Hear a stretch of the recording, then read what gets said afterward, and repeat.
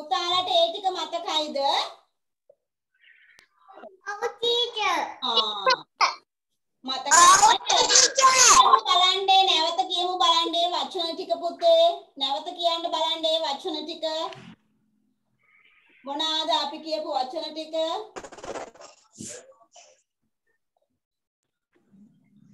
මොනවාද වචන ටික?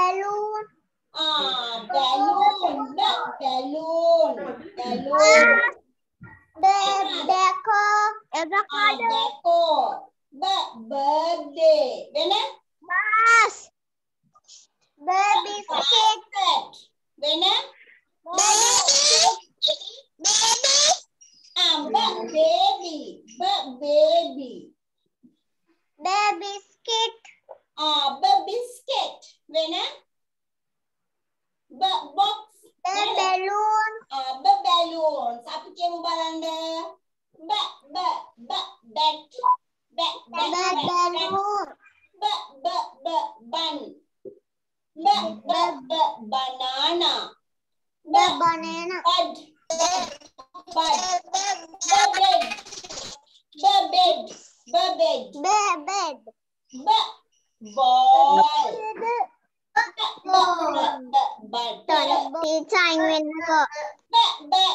Box. Baby.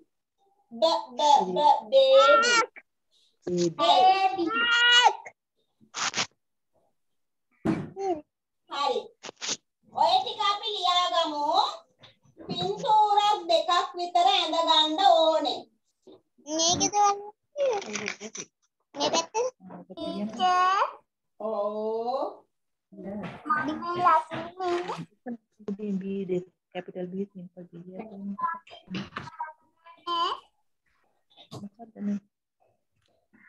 ටීචර් ඔව් මම මේ කතා කරන්නේ ලස්සනයි ඔව් teacher I'm going to nice යන්න බැරුව ගියා ඒ නිසා ටීචර් මේ ටික විතරයි දැන් ඔව් ඔව් ටීචර් පොතේ ග්‍රාමර් එකේද ඔව් ග්‍රාමර් එකේද ටීචර් නේද ලියා ගන්නකම් පොඩ්ඩක් ඉන්නකෝ හරි පුතේ හරි මහිම කොහමද කතරනේ පොඩියට වෙන්න කමන්නේ පොඩි ලියුවට කමන්නේ ඉස්සන් ලියන්න ටීචර්ට පේන සයිස් එක ලියන්න ඒක එහෙම පාට ගන්න ඕනේ අජිත් දැන් ලියගෙන යන්න ඔයාලට බන් BUN බන් මේක මකන්න ඇත්ත ඒක අඳ ලස්සනනේ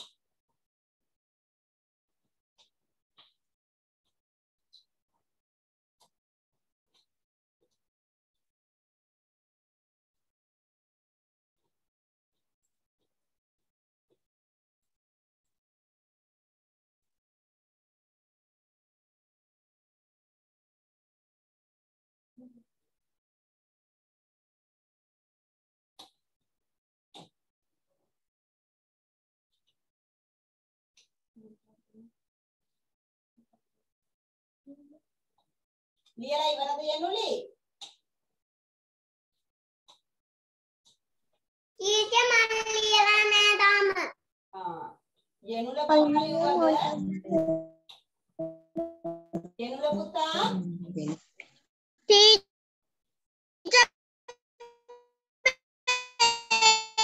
හරි ඔයගොල්ලෝ ලියා ගන්න හරි බෝඩ් එක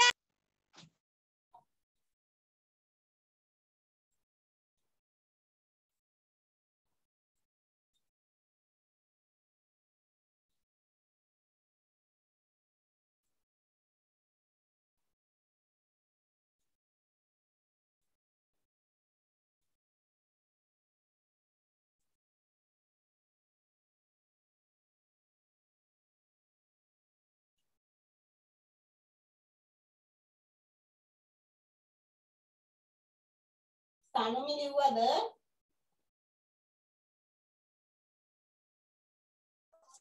ලිව්වා ටීචර් පාට කරනවා. very good.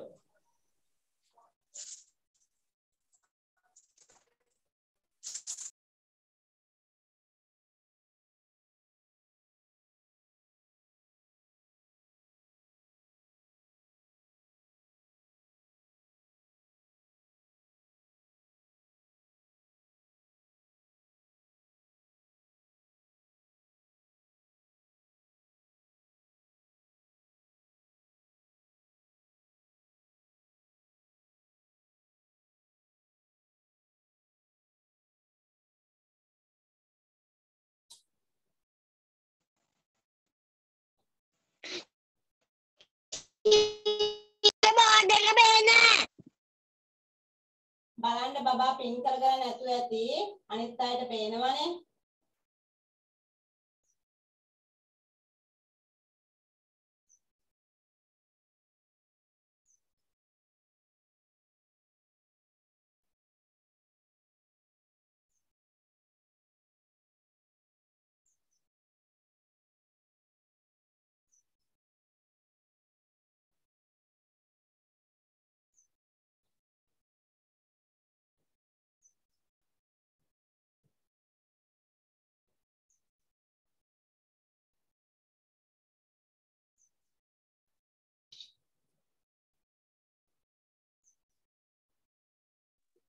ටීචර් ලියලා ඉවරයි.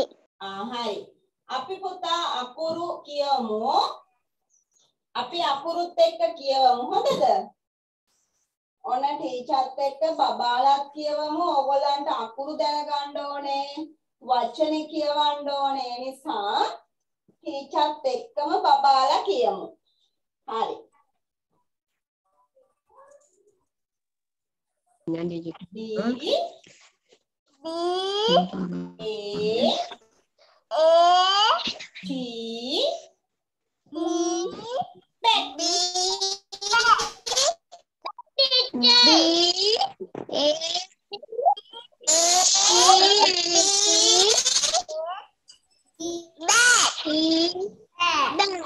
හැමෝම එකවර කියවන්නේ. ඔක නවත්තන්න. හැමෝම එකවර කියවන්නේ. B අදින්නේ B A එහෙම අදින්නේ නැහැ. නැත්තම් ඒක ඇදලා ඉන්න වෙනවා හෙට වෙනකම්. B A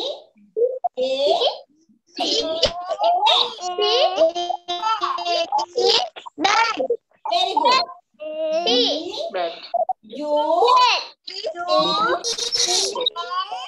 Bun. Bun කියලා bunnies. Bun කියලා කිව්වේ bunnies.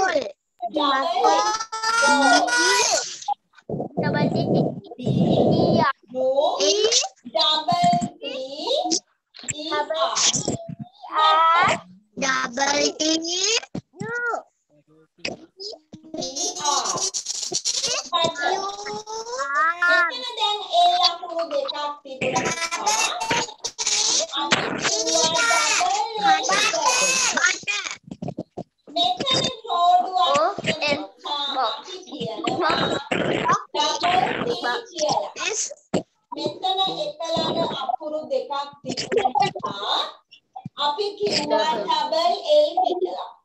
මෙතන එක ළඟ අකුරු දෙකක් තිබුණ නිසා අපි කිව්වා double T කියලා. but ඊළඟට BOX box BOX box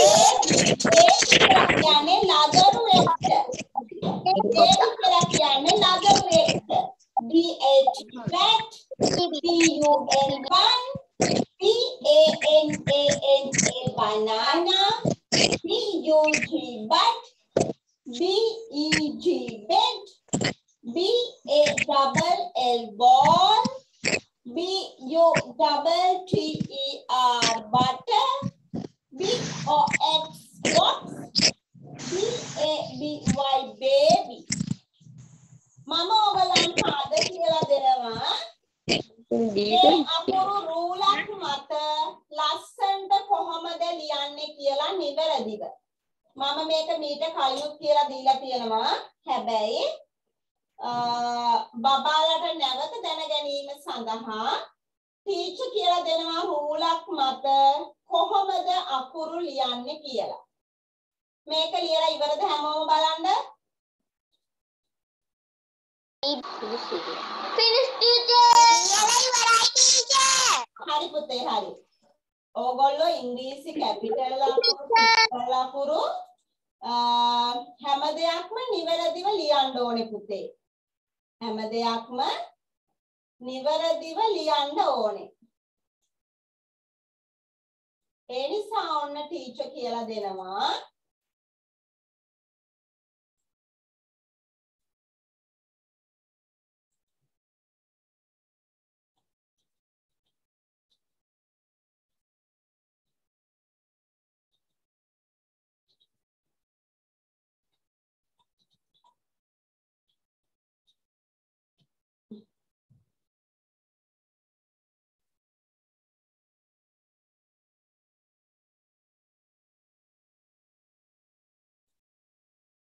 My job is to make college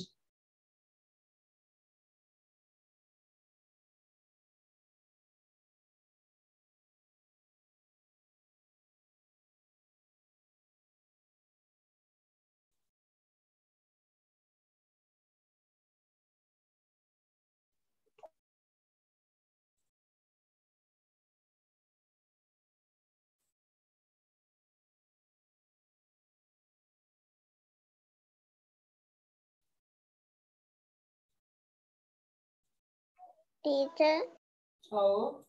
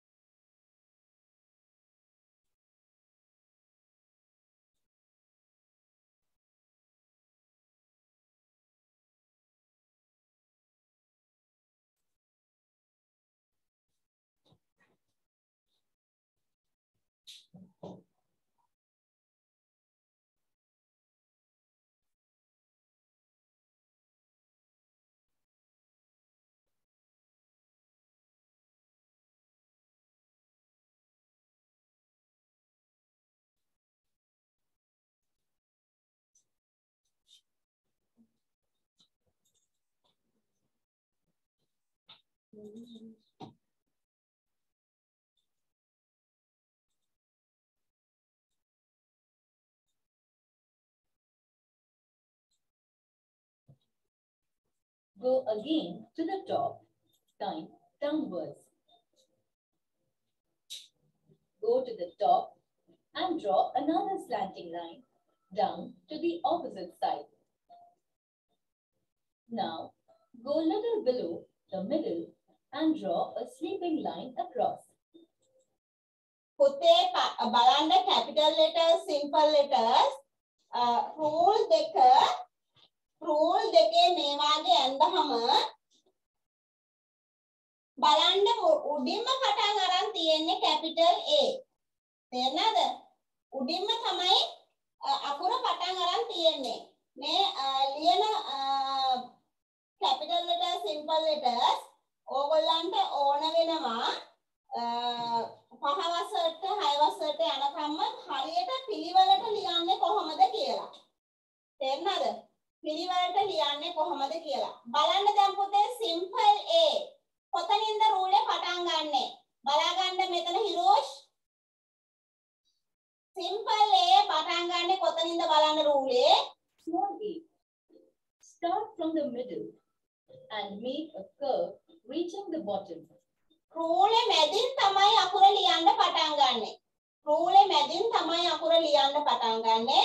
අපි කියනවා simple letters එහෙම නැත්නම් small letters කියලා. Next, go to the middle again and draw a standing line downwards with a small curve at the bottom.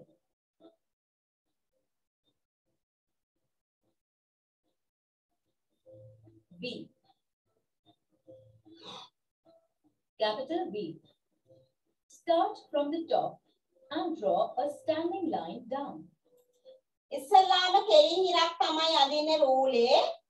රූලේ උඩින්ම තමයි පටන් ගන්නෙ. තේරෙනවද? රූලේ උඩින්ම පටන් අරන් කෙලින්ම ඉරක් ඇඳලා ඊළඟට බලන්න මොකද කරන්න කියලා. Go back to the top and draw a curve to the middle. Then draw P අකුර වගේ ඉස්සල්ලාම මේ පැත්ත දකුණු පැත්තට කර්ව් එකක් දානවා. ඊළඟ කොටස ඊළඟ ලොකුවට ගන්නවා බඩ හරිය නේද? අපි කියමු P අකුරේ බඩ හරිය කියලා. a curve joining the bottom. Small b. Start from the top and draw a standing line downwards. Go to the center of the line and add a curve touching the bottom of the line. මේකෙදි පුතේ කෙලින් ඉර ඇඳලා ඉවර වෙලා ඊට පස්සේ මැදින් තමයි අර මං කිව්වේ බඩක් දානවා කියලා නේද? මැද හරියෙන් තමයි පටන් අරගෙන තමන්ගේ දකුණු අත පැත්තට තමයි ඒක හරවන්නේ. ලක්ෂණි බලා ගන්න. ඊළඟට අපි බලමු C අකුර. C. Capital C. Start from the top and draw a curve touching the bottom. Capital C අකුරත් පුතේ උඩ ඉඳලම පටන් අරගෙන තියෙනවා රූල් දෙක අතරේ. Small අකුරු ලියද්දී අපි පටන් ගන්නෙ මැදින්. බලන්න small letter ඒ විදිහට නෙමෙයි කියන්නේ.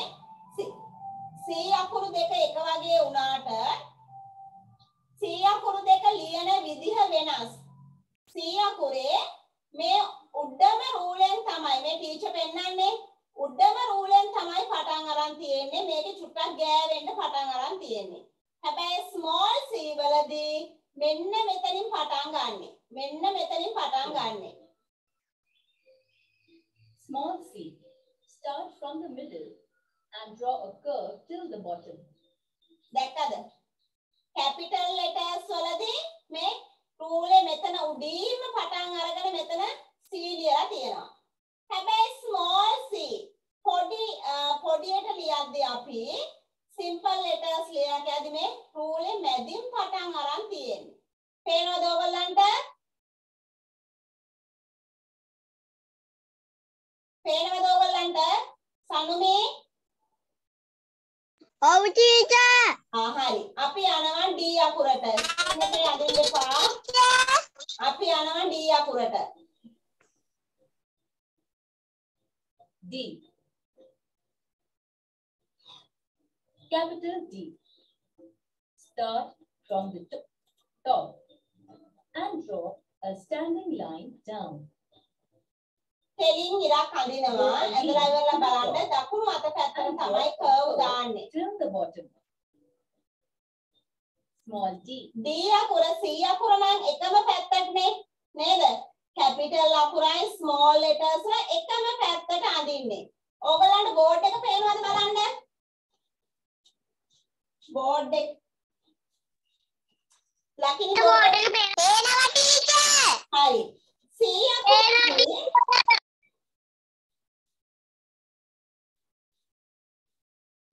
C අකුරේදී පුතේ මේ විදිහට රූල ඇඳලා ඉවර වෙලා small c මේ එකම පැත්තට යන්නේ නේද? එකම පැත්තට. D අකුර එහෙම නෙමෙයි නේද?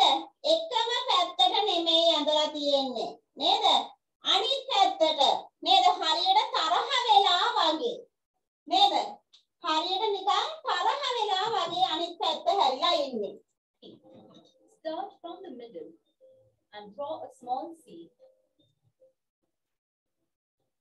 Then go to the top and draw a standing line downwards with a small curl at the bottom. E. Capital E. Start from the top and draw a standing line down. බලන්නකො ඊ අකුර කොච්චර ලේසියද කියලා. ඉරි තුනක් විතරයි ගහන්න තියෙන්නේ නේද? ඊ අකුර මතක තියාගන්න හරියම ලේසි. Again to the top and draw one sleeping line to the right. Then go to the middle and draw another line. Lastly, go to the bottom and draw one more line in the same way. මේ ඊ අකුරේ පුතේ ඊ අකුර ලියද්දි ඕගොල්ලෝ මේ කෙලින්ම ඒ ඉරි තුන එක සමාන වෙන්න ඕනේ නේද? බලන්න පුතේ මේ අකුර මේ පැත්ත දිගයි මේ පැත්ත කොටයි මේ පැත්ත දිගයි එහෙම වෙලා තියෙනවද? එහෙම වෙන්න බෑ. මේ පැත්ත එක සමාන වෙන්න ඕනේ. එක සමාන වෙන්න ඕනේ. හරි. අපි යනවා small e කොහමද ලියන්නේ බලන්න. Start below the middle, making a loop and continue to make a curve to reach the bottom. small e පටන් අරගත්තෙත් අපි දැන් මේ රූල් තුන අතර මේ මැද ඉරෙන් තමයි small e පටන් ගත්තේ නේද? මැද ඉරෙන් තමයි small e පටන් ගත්තේ. අපි යනවා F අකුරට. F. Capital F. Start from the top and draw a standing line down.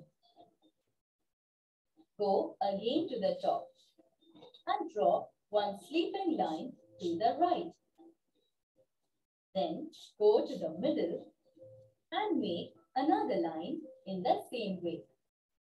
Small f.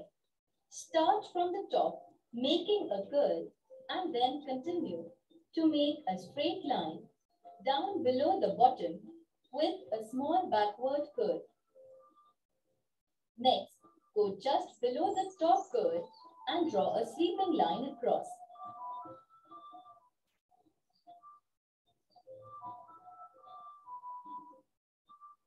G. Woo! Adapted mind of math. Come explore the site with me. I'm in first.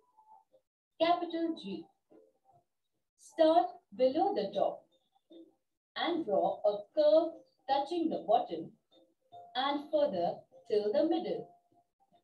Top it with a sleeping line. Then draw a standing line from the middle till the bottom. Small g. බලන්න පුතා අපි කරන වැරදි නේද සනුකි? සනුදී කො සනුදී නැද්ද ඒ ගමන? සෙනුමි සනුමි Hi teacher. ඉන්නව නේද? Oh teacher ඉන්නවා. හරි. බලන්න පුතා දැන් G අකුර ලියද්දී small g ලියද්දී රූලේ කොතනින්ද අපි පටන් ගන්නෙ? කොච්චරක් දුර යටට මේ අරගෙන යනවද? ඔන්න බලන්න. Start from the middle and make a small C. Then go to the middle again and draw a standing line going down below the bottom with a small backward curl.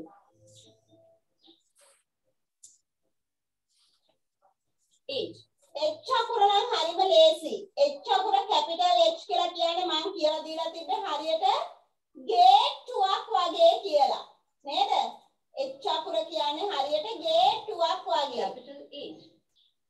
Starting from the top, draw two standing lines, one after the other, till the bottom. Then go to the middle and join the two lines with a sleeping line. Small h. Start from the top and make a standing line to the bottom. Then go to the middle and make a curve reaching the bottom with a small curl at the right.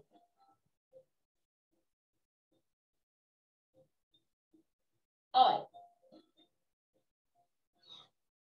Capital I. Start from the top and make one standing line down. Then make two small sleeping lines, one at the top and another at the bottom. Small I. Start from the middle to make a standing line with a small curl at the bottom. Add a small dot above the line. J. Capital J. Start from the top and draw a standing line to the bottom with a small backward curve. Go back to the top and draw a sleeping line. J කියලා කියන්නේ හරියට කුඩ මිටක් වගේ. නේද සනුමි? ඈ?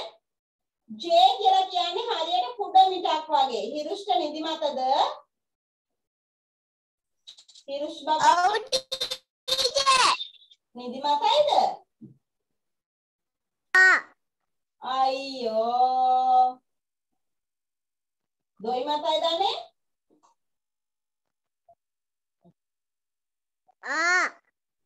එහෙනම් චුට්ටක් දොයිය ගන්න ඉතින්. මම සින්දුවක් කියන්න ඔයාලට දොයිය ගන්න. නෑ. J කියලා කිව්වේ හරියට කුඩ මිටක් වගේ. බලන්න small j කොහොමද ලියන්නේ කියලා? Small j. Draw a standing line from the middle going down below the bottom with a small backward curve. Add. බලන්න පුතේ නදිනට පුළුවන් ද අකුරු 26 කැපිටල් අකුරුයි සිම්පල් අකුරුයි වරද්දන්න නැතුව ලියන්න.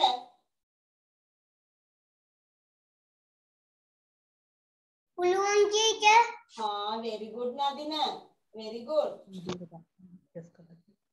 The small dot above the line. බලන්න K අකුර ලියන විදිහ ඒකත් පොඩි වෙනසක් තියෙනවා පුතේ. Capital K. Start from the top and draw a standing line down. Go back to the top and make a downward slanting line to the left. Then take a downward slanting line to the right till the bottom. Small k. Start from the top and make a standing line to the bottom. Next, from the middle, make a downward slanting line to the left. Then make a downward slanting line to the right with a small curl at the bottom. L. Capital L. Start from the top and draw a standing line down. From the bottom of the line, draw a sleeping line to the right. Small L. Start from the top and make a standing line reaching the bottom with a little curl at the bottom. M. Capital M. Start from the top and draw a standing line down. Go back to the top and draw a slanting line down to the right and another slanting line up to the top. Now draw a standing line to the bottom. Small m. Start from the middle and make a standing line to the bottom. Go to the middle and make a curve. සමහර අය වැරද්දක් කරනවා small m ලියද්දී with සමහර අය ලියනවා මෙන්න මේ විදිහට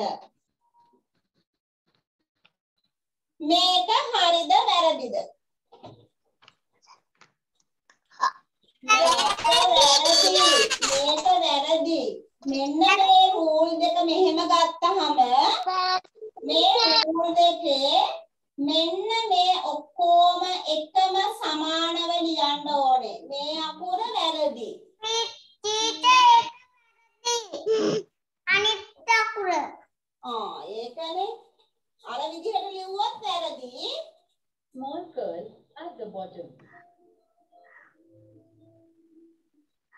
N. Capital N. My job is to make college easier because students have a lot of fun. N. Start from the top and draw a standing line down. Go back to the top and draw a slanting line to the right. Now, draw one more line up to the top. මේකෙත් පුතේ බලන්න එන්න අකුර ලියද්දිත් ඕගොල්ලෝ වැරදි කරනවා එන්න අකුරේ වැරදි තියෙනවා සමහර අය මෙන්න මෙහෙම ලියනවා තේරෙනවද මේවා වැරදි මේ සම්පූර්ණයෙන්ම එක කෙලින් එන්න ඕනේ මේවා ටීචර් දෙකම වැරදි ටීචර් දෙකම වැරදි තේරෙනවද මේ ඉරි තුනම මේ මෙහෙම අර 6 එක හැඩයට මේ එක කෙලින් එන්න ඕනේ එහෙම නැත්නම් මේක මෙහෙ එහෙම ලියන්නේ නැහැ ඒවා වැරදි මේ බලන්න කෙලින් ඉරක් අඳින්න පුළුවන් වෙන්නත් ඕනේ කෙලින් ඉරක් අඳින්න පුළුවන් වෙන්නත් ඕනේ තේරුණාද කෙලින් ඉරක් අඳින්නත් පුළුවන් වෙන්න ඕනේ මෙහෙම මේ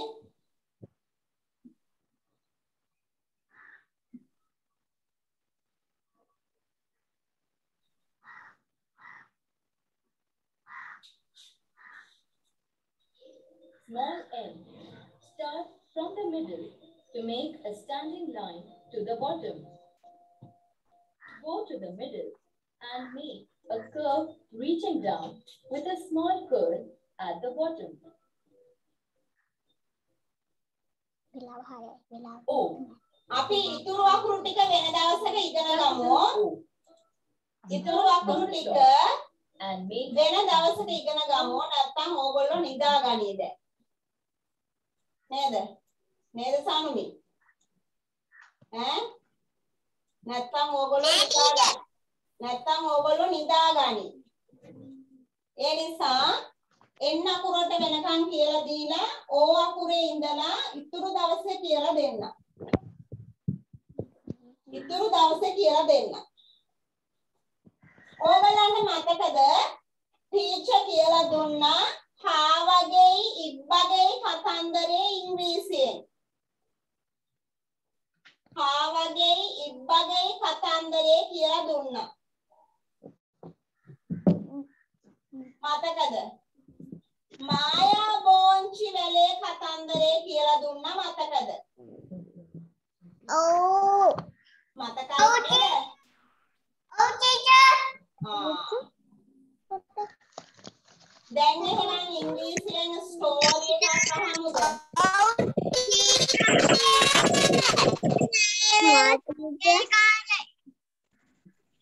ඉංග්‍රීසියෙන් එහෙනම් ස්ටෝරි එකක් අහමුද?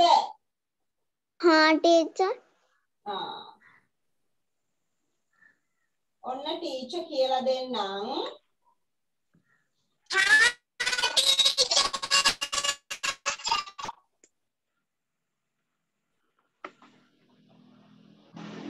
පොඩි ස්ටෝරි එකක් කියලා දෙන්නම් මම.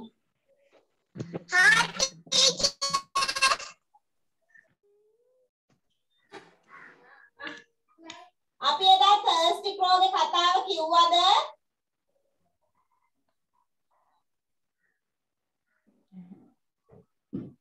thirsty crow ගේ කතාව කිව්වද?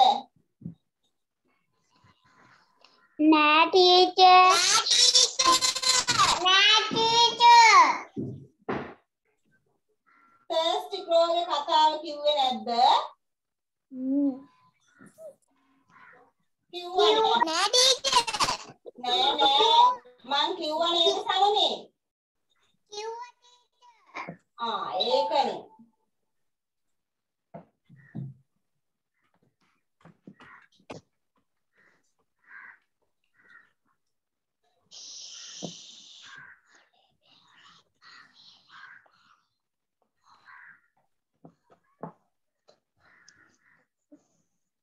thirsty crow කතාව නැවත කියන්න ඕනේද? ඔව් ටීචර්.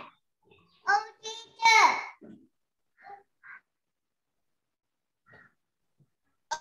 One hot summer. හරි. හරි ඔයගොල්ලෝ අහගන්නකෝ. One hot summer day a crow became very thirsty. One hot summer day a crow became very thirsty. On a hot summer එකක් කියලා කිව්වේ ගොඩක් රස්නේ කාලයක් නේද? hot summer කියලා කිව්වේ පොඩ්ඩක් රස්නේ කාලෙට. හොඳද? thirsty crow කියලා කියන්නේ ගොඩාක් පිපාසයෙන් ඉන්න කපුටෙක් ගැන තමයි මේ කතාවෙන් කියන්නේ. One hot summer day a crow became very thirsty. අපි මොකද කරන්නේ තිබහ වුණාම? මොකද කරන්නේ? වතුර බොනවා. වතුර බොනවා නේද?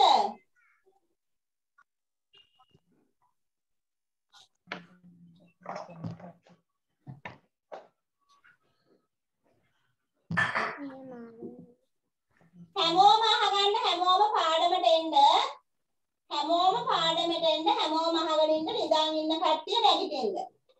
නිදාන් ඉන්න අය නැගිටින්න. මම නිදාගන්නද කියලාත් අහනවා කිරෝෂ්. මම බලන් ඉන්නේ. දැන් මේ කපුටා මොකද කරන්නේ? මෙයා වතුර හොයාගෙන යනවා. But he did not get water. මෙයා පියඹගෙන යනවා. තේරුණාද? පියඹගෙන but he did not get water. මෙයා පියඹගෙන ගියාට මෙයාට වතුර හම්බ වෙනවද? නෑ. He was going to die for want of water නේද? මෙයා දැන් මෙච්චර පිපාසෙන් හිටියොත් එහෙම මෙයා මැරෙන්නත් පුළුවන්. අපිට වතුර නැතුව ඉන්න බෑ නේද? ඔන්න දැන් මේ කපුටා පියඹගෙන යනවා. හොඳද? වතුර හම්බුනේ නෑ නේද? He was going to die for want of water. මෙයාට හම්බුනේ නැහැ වතුර තියෙන තැනක් නේද? ඊට පස්සේ මෙයා මොකද කරන්නේ? වතුර තිබහ නිසා අවට කැරකිලා බලද්දී මෙයා දැක්ක ලිඳක් නේද? ලිඳේ අඩියම වතුර තියෙනවා තමයි දැක්කේ නේද? ලිඳේ අඩියම වතුර තියෙනවා තමයි දැක්කේ. මෙයා මොනා කරන්න ඇතිද?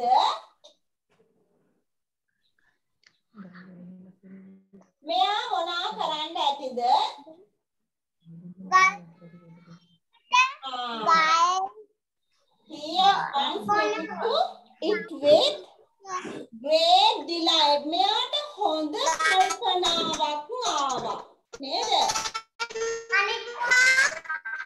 මෙයාට හොඳ අදහසක් ආවා. මොකක්ද ආපු අදහස? මෙයා වතුර ටික උඩට ගන්න අර ගල් කැට ටිකක් හොයාගෙන ඇවිල්ලා අර පොට් එක ඇතුළට දැම්මා නේද? ඇතුළට දාද්දී ගල් කැට යටට ගිහිල්ලා වතුර ටික උඩට එන්න ගත්තා. නේද?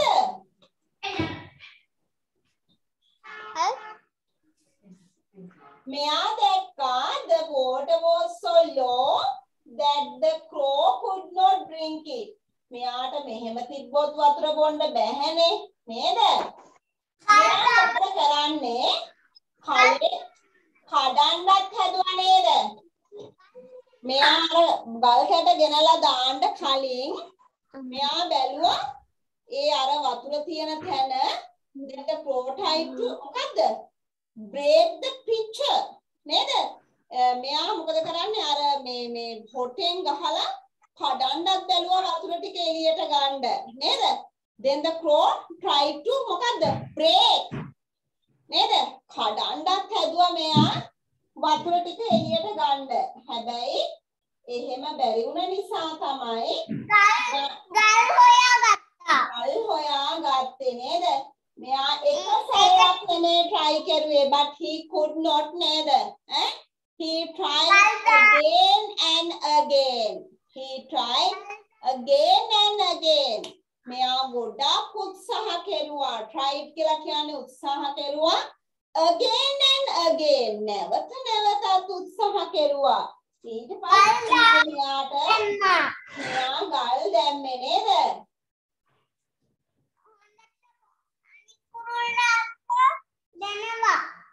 මොකක්ද? අනික් කුරුල්ලන්ට බොන්න දෙනවා. ඔව්. මෙයා කොහෙද දැක්කේ තියෙනවා? he looked around the saw some pebbles lying nearby නේද? මෙයා කොහෙද දැක්කේ? ඒ අවට තමයි ගල් තියෙනවා දැක්කේ නේද? ඊට පස්සේ මොකද කරන්නේ?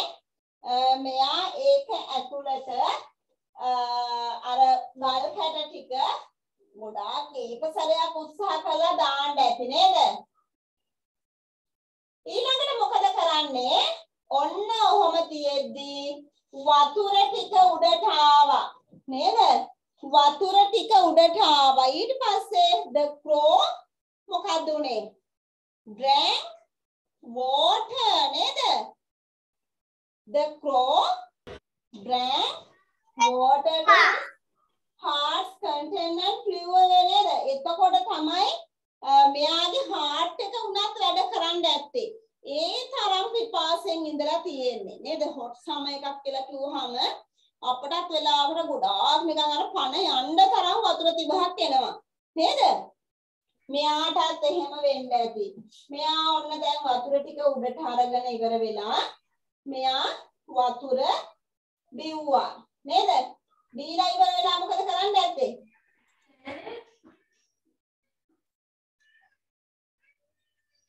බීලා ඉවර වෙලා සතුටින් පියාඹගෙන යන්න ඇති නේද? මේ කතාව කවුද දන්නේ කියන්න බලන්න. කලින් කවුද දැනගෙන හිටියේ?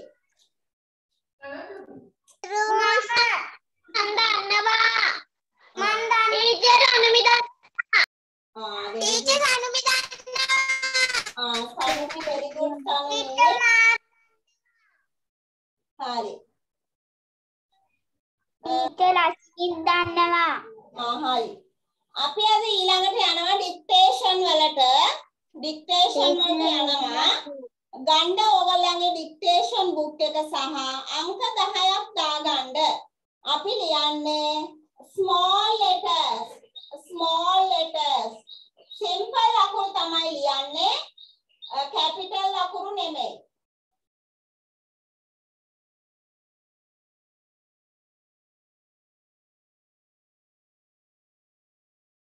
Yenula baba, Yenula puta,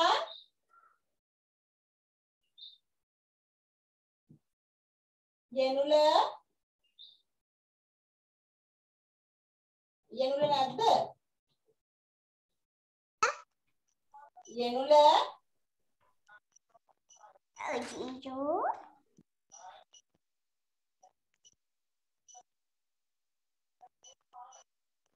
Yenula ada අපිත් එක්ක join වෙන්නේ. ටීචර්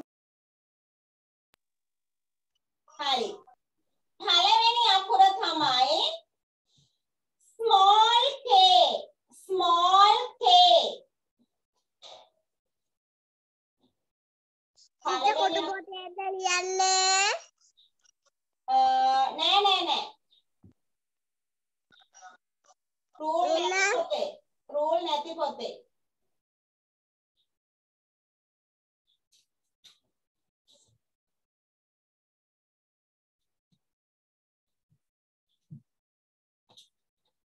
පළවෙනි එක small k.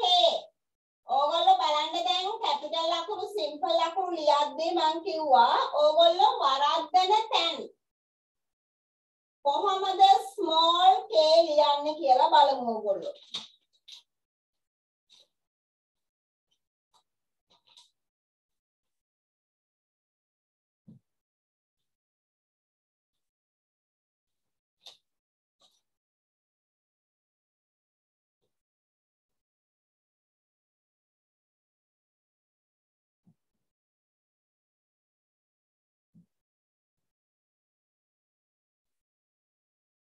දැන් ටීචර් හැමෝගෙම බලනවා කොහොමද ලිව්වේ කියලා.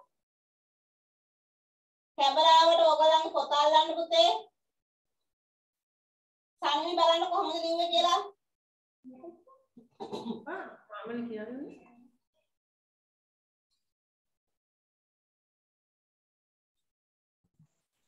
Teacher small k. බලන්න එළුනි පෙන්නන්න මට පේන්නේ නැහැ පුතේ. ටීචර් කටුනා මොකක්ද කිව්වේ? small k. ටීචර් ඩික්ටේෂන් වලට ඉලක්කම් 10ක් දාගන්න අපි සිම්පල් අකුරු ටික ලියනවා කියලා කිව්වේ.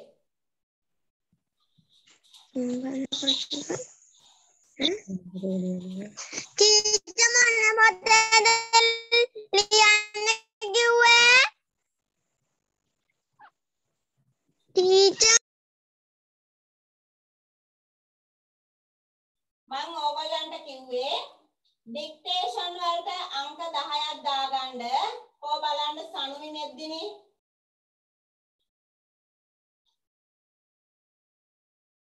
හරි අපි බලමු. very good සනුවි මෙද්දිනේ. සනුමිගේ හරි. බලන්න හිරුස් පෙන්නන්න.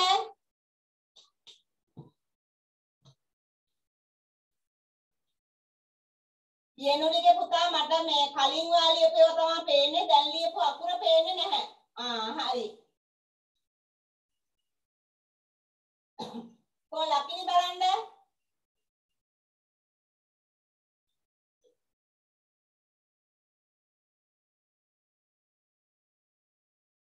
නදින පෙන්නන්න බලන්න. හරි. ඕගොල්ලන්ගේ බලන්න ටීචර් ලියලා තියෙන විදිහටද ලියලා තියෙන්නේ කියලා. නැත්නම් ඕගොල්ලෝ හරි ගස්සගෙන ලියන්න ඕනේ.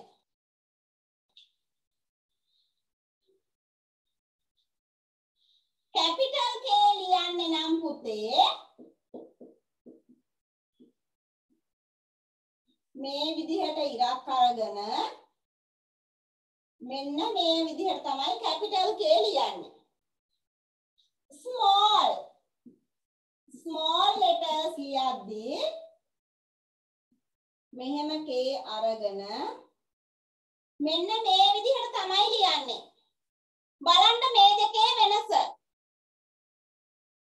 දිග ඉරක් ගහලා ඉවර වෙලා මේ V හැඩයට මේ විදිහට ෂේප් කරලා තියෙන්නේ. කැපිටල් K වලදී මේ ඔක්කොම එකම සයිස් ලියන්න ඕනේ. ඕගොල්ලන්ගේ වැරදි නම් ඒක හදාගන්න.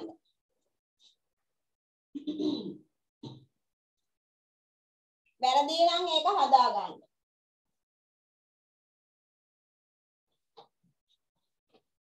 ඊළඟ අකුර simple P. simple P.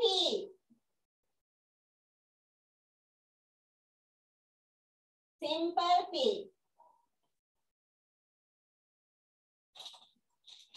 simple P. බලමු කවුද ලියන්නේ කියලා.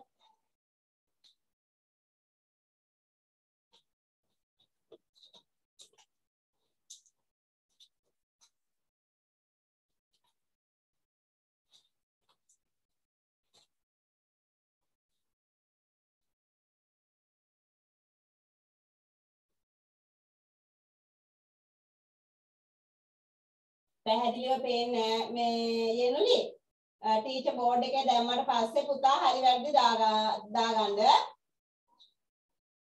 T ලියලා කියලා පේනවා ඒ වුණාට ස්මෝල් වලදී රූල යටට තමයි එන්නේ බලමු මේ විදිහට ඔයගොල්ලෝ ලියලාද කියලා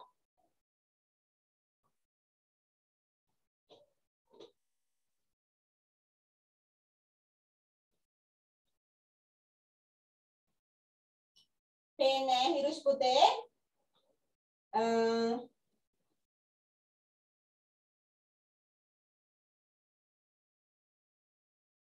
හරි ඔන්න ටීචර් ලියනවා දැන් කැපිටල් P වලදී පුතේ මෙන්න රූලෙන් උඩ තමයි ලියන්නේ P අකුර තේරෙනවද රූලෙන් උඩ තමයි P අකුර ලියන්නේ හැබැයි ස්මෝල් වලදී P අකුර ලියන්නේ රූලෙන් යට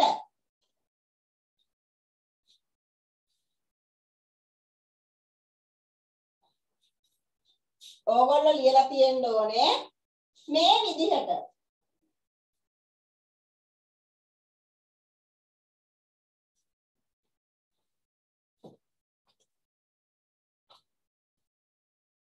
P දැන් අපි සාමාන්‍යයෙන් ලියන්නේ මේ විදිහටනේ කැපිටල් P නේද සිම්පල් P ලියන්නේ මේ විදිහට මේ රූලෙන් යටට එන්න ඕනේ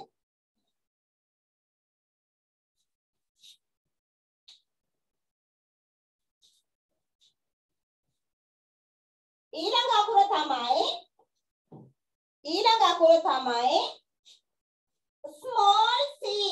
small c අකුර small c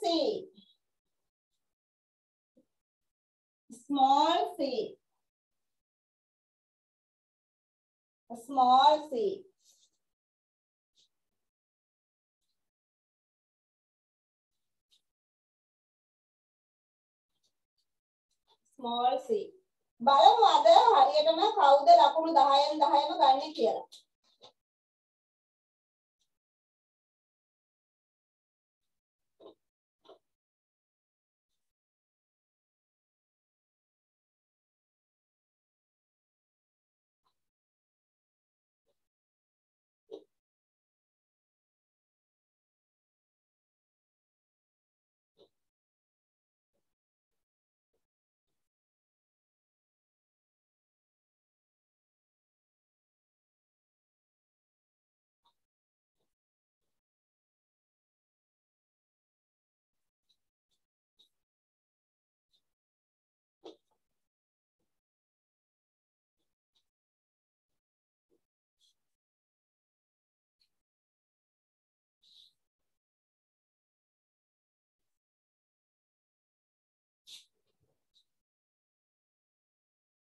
මේ විදිහට ලියලා තිබ්බොත් හරි. මෙහෙමනම් රූල කැපිටල් C ලියන්නේ මේ විදිහට.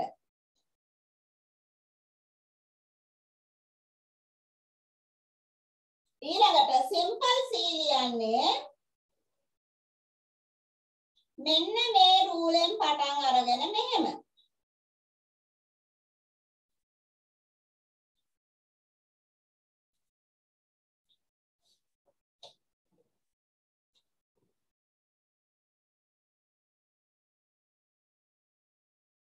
ඊළඟ අකුර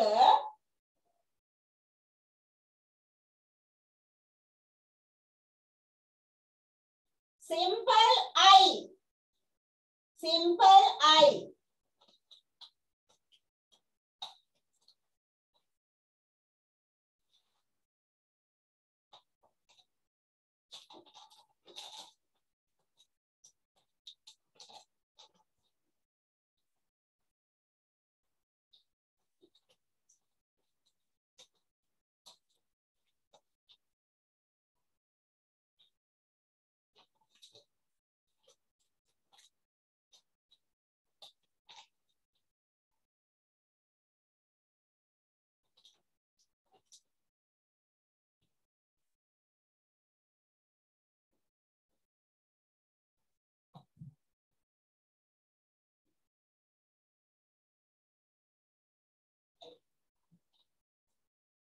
simple I ලියන්නේ පුතේ.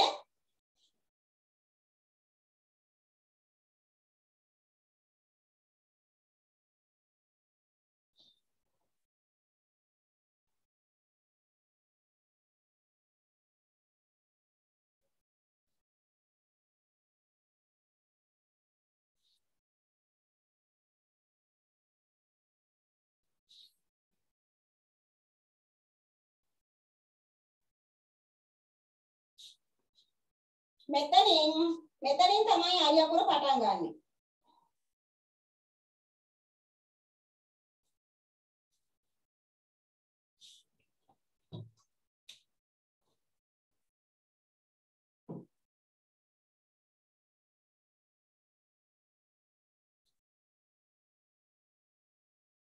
ඊළඟට අපි යනවා simple S.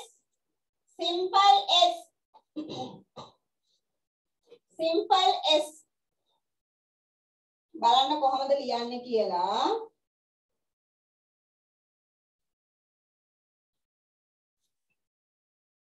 Simple S.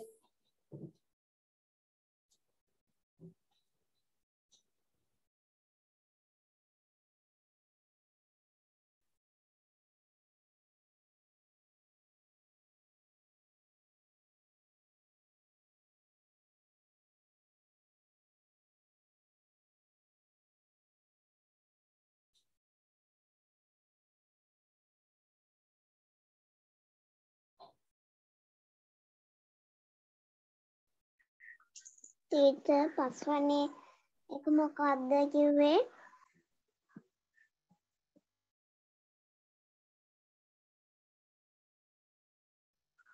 teacher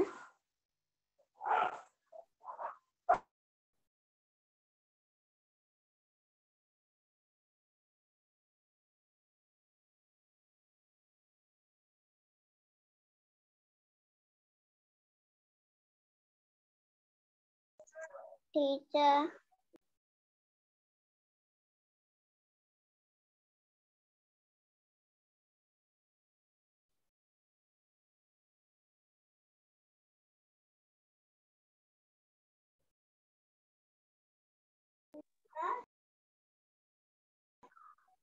teacher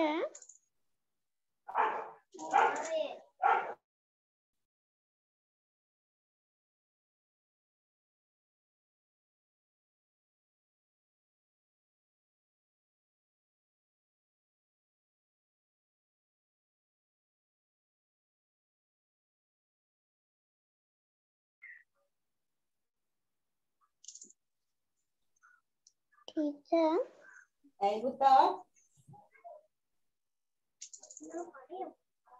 අපි ලියනවා small s. මේක නම් ruler capital S පටන් ගන්න මෙන්න මෙතනින්.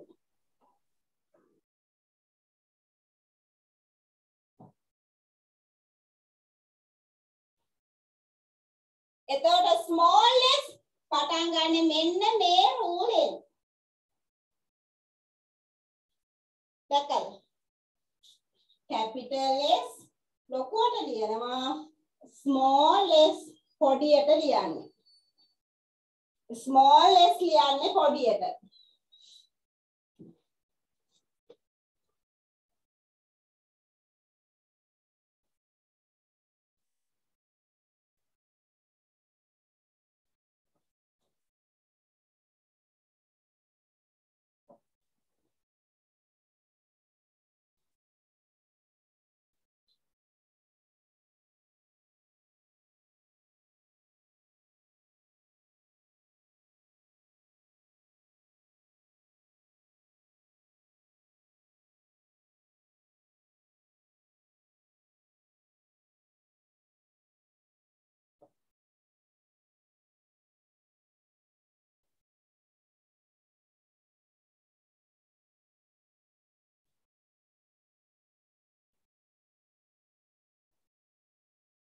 හරිද?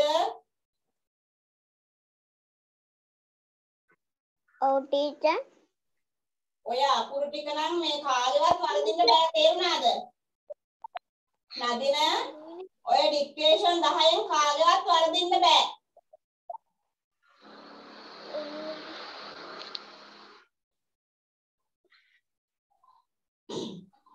නදින හරි ඊළඟ අකුර දැන් අකුරු කීයද 3යිද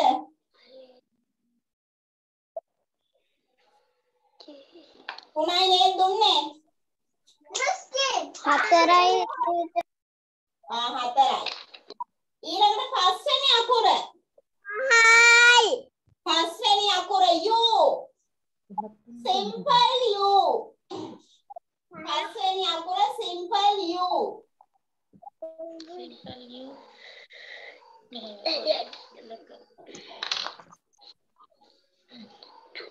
simple U බලන්න ලියන්න ඊළඟ අකුර simple අමරේ simple මේ කියපු ඔක්කොම simple capital මුකුත් ලිව්වේ නැහැ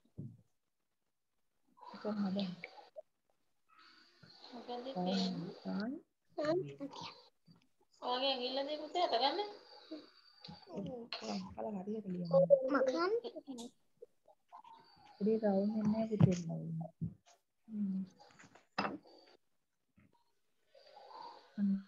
අන්න හරියට.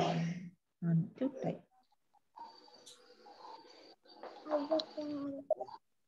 නෑ නෑ පන්දේ. අමරේ මේ ඇඟිල්ල පේන හරිද හරිද පුතේ හරි බලන්න පුතේ ඔන්න රූල මේකේ U අකුර ලියන්නේ මෙන්න මෙහෙම එතකොට simple U ලියන්නේ මෙන්න මෙහෙම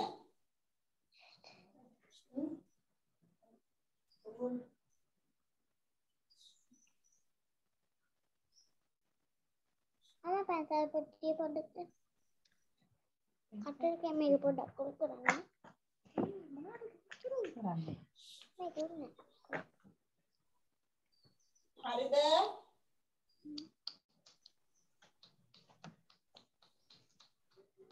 Oh teacher are you finished teacher ඊළඟ අකුර simple V simple V Simple D. simple V ඊළඟට simple V bead simple V කොතන මේකනේ පොඩි simple V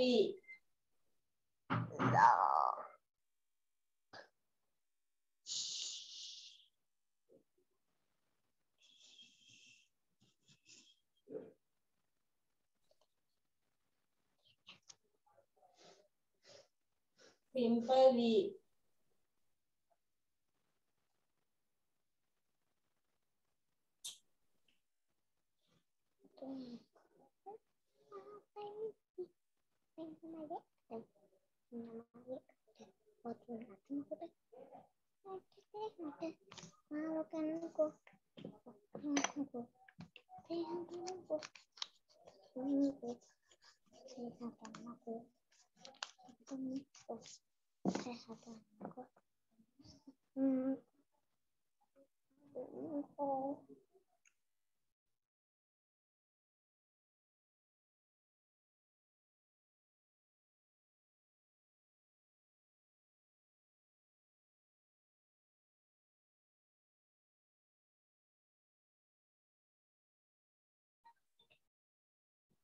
hello 200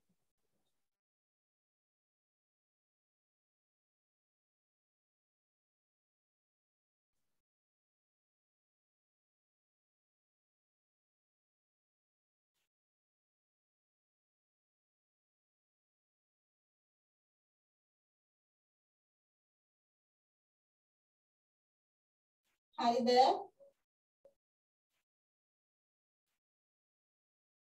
finished teacher හරි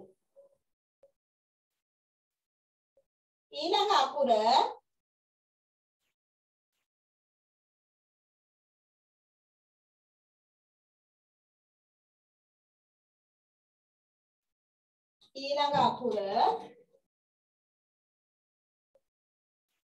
මම දැන් මොකද්ද පුතේ කියපු අකුර V නේද?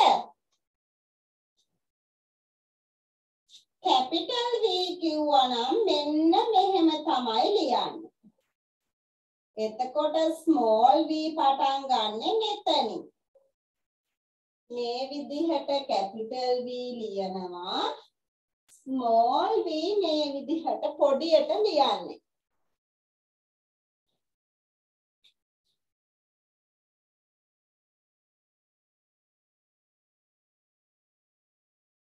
ඊළඟ අකුර දැන් කීයද අකුරු?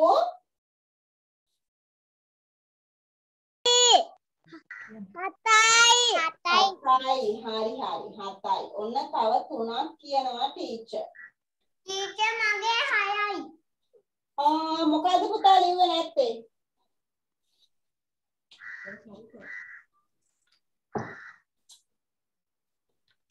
මේක පොඩ්ඩක් වැරදුනා. අයියෝ. හරි පුතේ. ඔන්න 8 වෙනි අකුර. 8 වෙනි අකුර. ලියලා.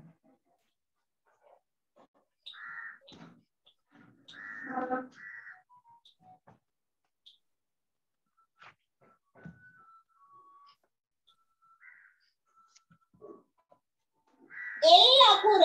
8 වෙනි අකුර L. L.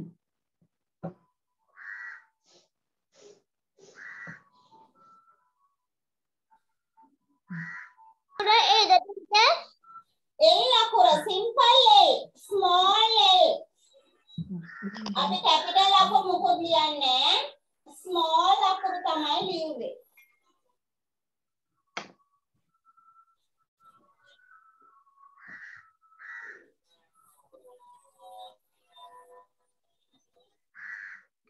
ටීචර් අනිත් අකුර කියන්නකෝ.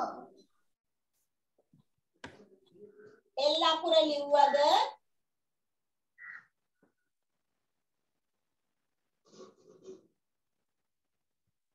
හිරුෂ් L අකුර ලිව්වද? ටීචර්. capital අකුර ලිව්වා නම් අපි ලියන්නේ මෙන්න මේ විදිහට. simple L ලියන්නේ මෙන්න මෙහෙම. capital අකුර මේ විදිහට, simple L ලියන්නේ ඔය විදිහට.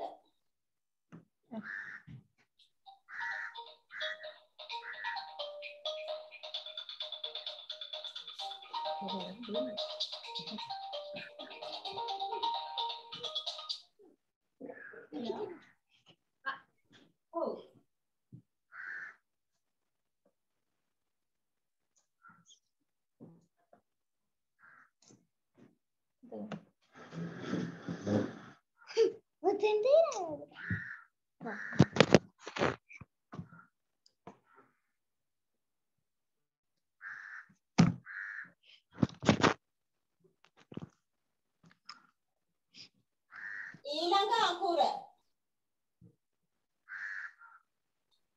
අකුර. එල්ලේ අහයි ලිව්වද ඔයගොල්ලෝ? අර කලින් නෑ මම මේක. simple E. simple E. එහෙම නැත්නම් small E. small කියන්නේ simple තමයි දෙක. පොටකින් සීක් ලියනවා. simple E. G E. බලමු මොකද්ද කියන්නේ කියලා.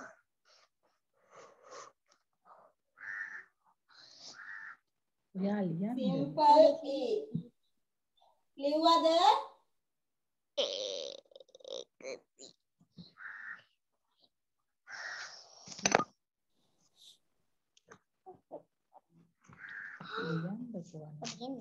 ලිව්වද small E? මේ ඉතින් යන්නේ. ඒ capital E ඔය. ආට simple.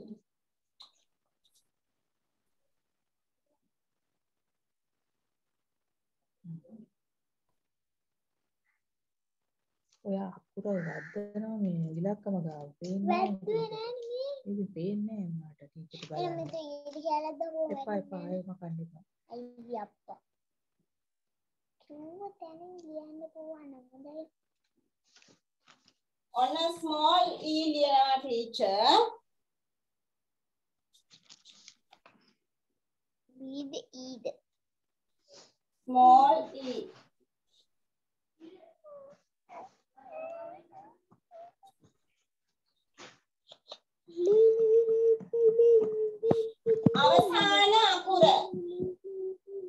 අවසාන අකුර යට එකේ පෙන්නන්නේ මොකද්ද පේන්නේ නැත්තේ යට එකේ ඊ අකුරද ඔව් මං උඩින් ලියන්නම් එහෙනම් මේ මෑත ටීචර් ඔච්චරක් කියන්න කියලා ලියන්න බෑ මේ තියෙන්නේ small e ඉවර නැහැනේ පෙන්නන්න ලියලා ඉවර වෙලා පෙන්නන්න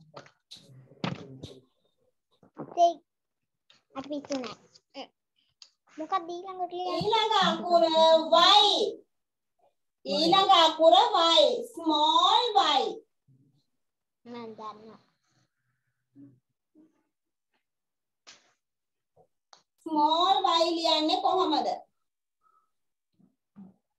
මං කිව්වා capital අකුර මේ ඉර දාන්න ඕනේ කෙලින් ඒක capital small වලදී මොකද කරනවා කියලා කිව්වේ ඇදේට ස්මෝල් වලදී ඕගොල්ලෝ කරන වැරද්දක් එදා මම මතක් කරලා දුන්නා කොහොමද ලියනවා කිව්වේ small letters කොහොමද y ලියනවා කිව්වේ කොහොමද ලියන්නේ මොන වැරදි බබා ඊට අර පැත්තට යන්න නෝ මේ පැත්තට මෙහාලා ගියා කවුද දන්නේ හිරුෂ් කියන්න බලන්න අදින දන්නවා කොහොමද ස්මෝල් y වල මොකක්ද වෙනස කෙලින් නදින කියන්න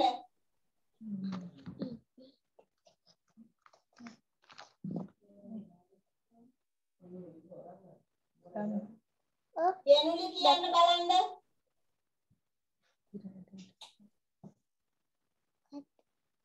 වයි අකුර කොහොමද ලියන්නේ අන්ටි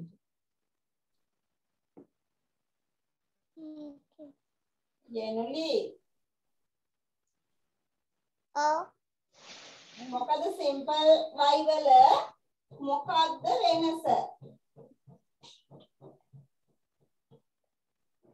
ඇදෙට ඒක තමයි බලන් ඉඳලා ඇදිට කිව්ව නේද ඈ යනුලි අයියනේ මට බයද මේ අකුර මේ විදිහටම ලියලා මේ ඉර ඇදට එන්න ඕනේ බලන්න බබාලාගේ කීයක් හරිද කියලා බලන්න පුතාලාගේ කීයක් හරිද කියලා හිරුෂ් දිසානායක කීයද පුතා කීයද ලකුණු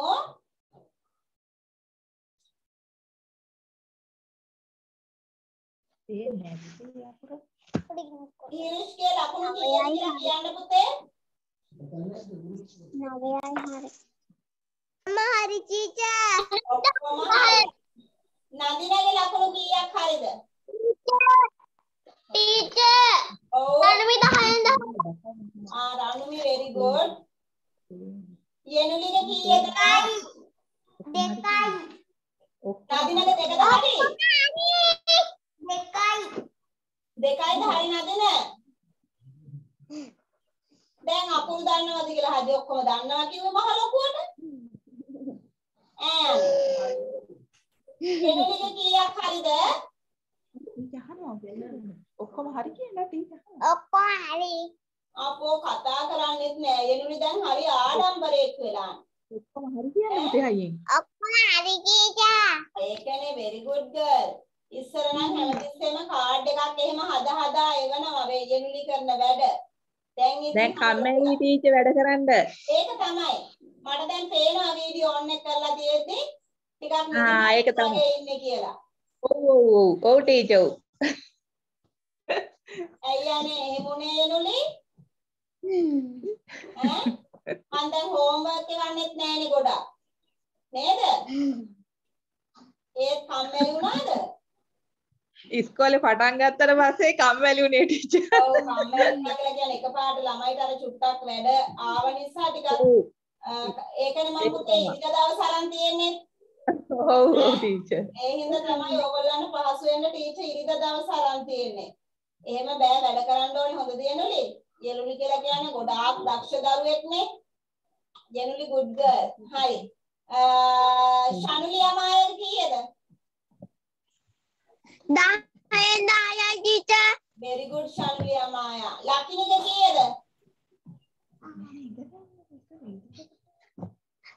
ලකිනේ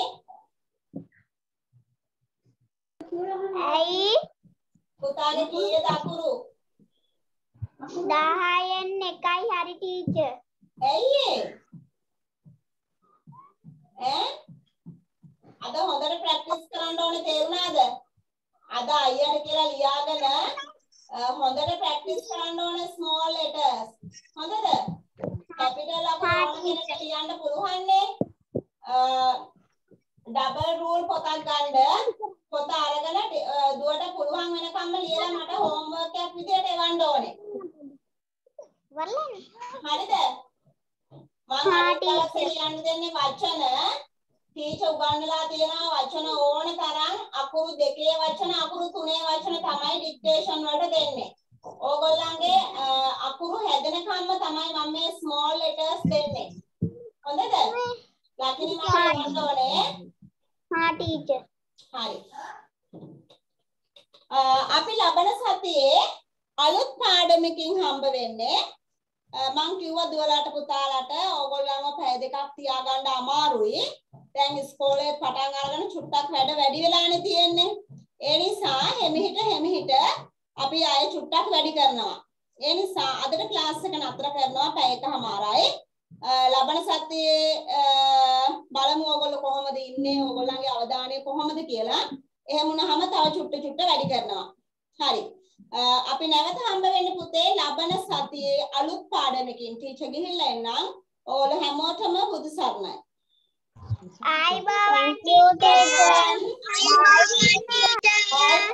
Bye. බයි.